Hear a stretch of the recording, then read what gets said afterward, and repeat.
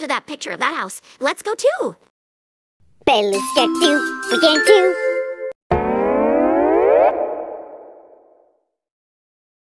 Wow! We're inside of Starlight Glimmer's house. I think this is where Starlight Glimmer lives. Let's go look around.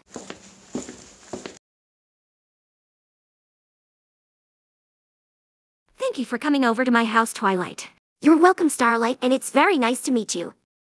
You know, we still have one more clue left to find. Come on. A clue! Oh, you found our last clue already. Where did you see the clue? Right there!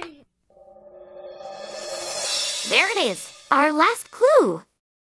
I'm sorry, Twilight, but what just happened? Well, my friend just saw a clue, and it's on you. Look down.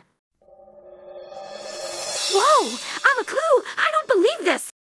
So, Twilight, what do you do next? I know what to do. We need to write this down in our handy-dandy notebook, right? Wow, I'm going to be in the notebook. Okay, Starlight, hold still for a bit. We have a circle for her head, her ears, her hair, her beanie hat, and the face.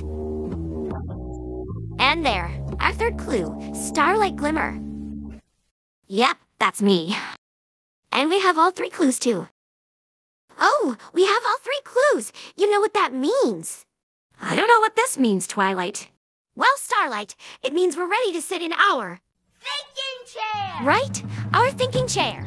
So, do you want to come to my place? Absolutely, Twilight.